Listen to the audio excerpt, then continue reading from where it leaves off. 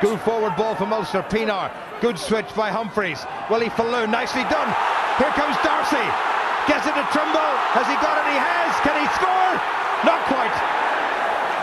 Touch judge's flag was up before he went down. He did hit the corner flag, which wouldn't have mattered had he scored the try, but he was in touch, and a wonderful piece of Ulster play. Started off by Paddy Wallace's clever break and very, very nearly finished. Good angle by Darcy.